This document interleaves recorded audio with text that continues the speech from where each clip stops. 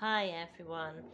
I'm going to be talking to you about Balaam's donkey using Numbers 22, 21 to 35 and focusing particularly on suffering a beating because of having seen the Lord.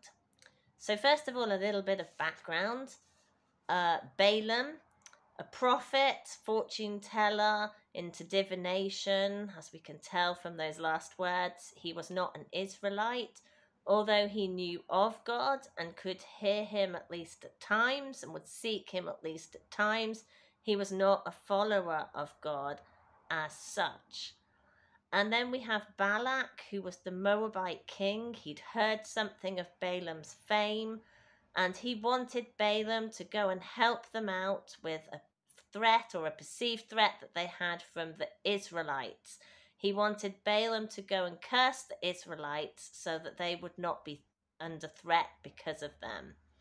So he sent some Moabites to go and seek Balaam out. Balaam sought the Lord to see what he had to say about it, and the Lord was very clear, absolutely not. The Israelites are my people, they are not to be cursed, they are to be blessed.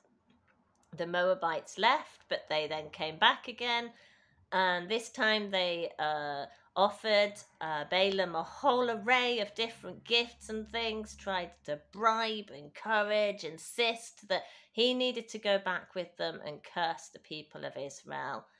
Balaam sought the Lord again, but on this occasion it seemed that the Lord was saying yes, but there was actually a very powerful clause there: do only what I tell you to do. So when the next morning Balaam set out, he was not doing what God wanted him to do. God was not happy with him.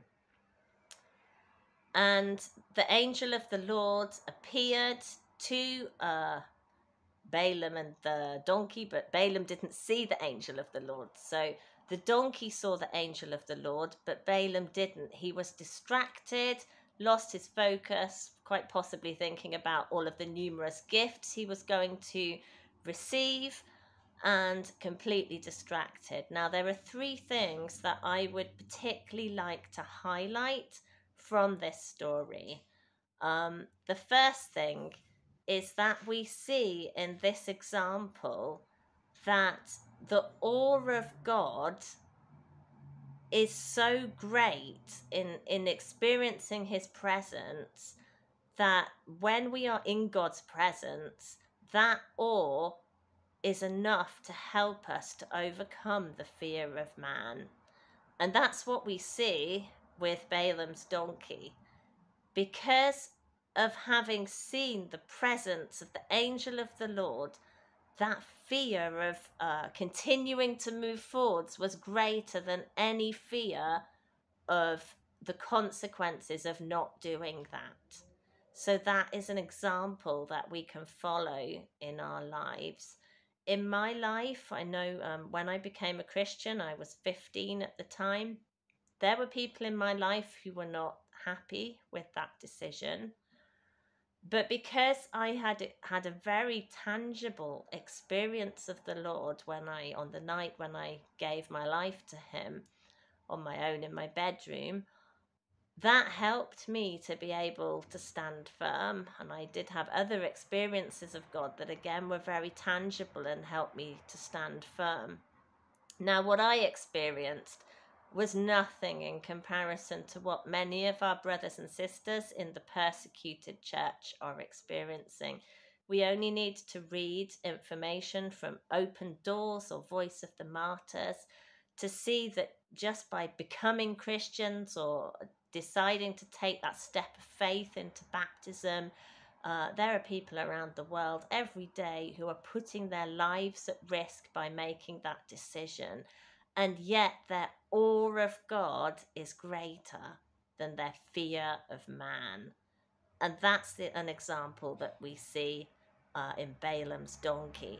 So although Balaam beat his donkey on three occasions, the donkey would not keep moving forward because the presence of the Lord was telling him not to.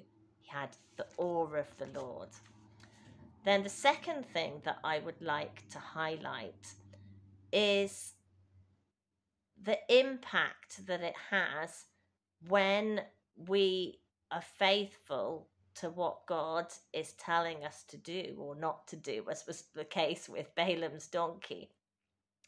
Obviously, having become Christians ourselves, that saves us from the consequences of death. So we have our own salvation in having made that decision. And we also have the fact that we can live a freer and more fruitful life in abundance if we make the good decisions. But there's also the fact that we can have an impact on other people. So with Balaam's donkey, we see that Balaam's donkey, in not moving forwards, it was saving its own life potentially, because there was that fear that if it moved forward it could die, but it saved Balaam's life.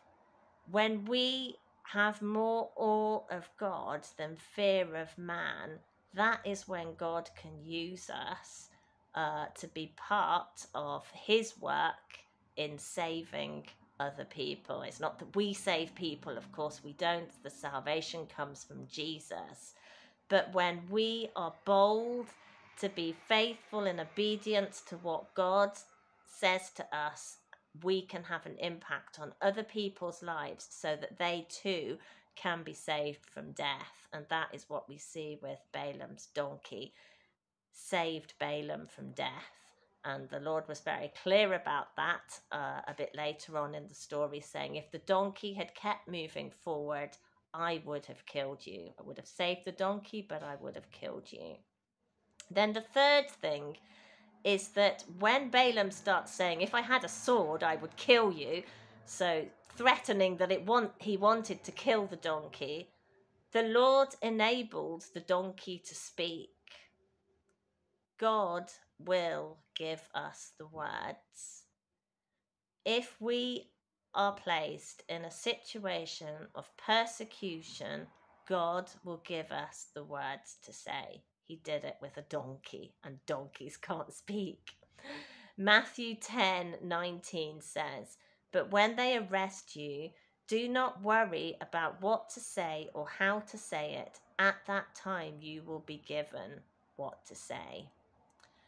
So though the world may tell us don't be a donkey, in many ways we do need to be donkeys. At least we need to be like Balaam's donkey.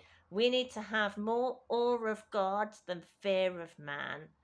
We need to be so focused on being obedient that not only do we live our own Christian life and life in abundance, but we can be focused on that goal of wanting to see others being saved from death as well.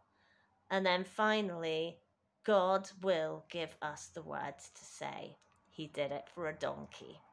God bless you all.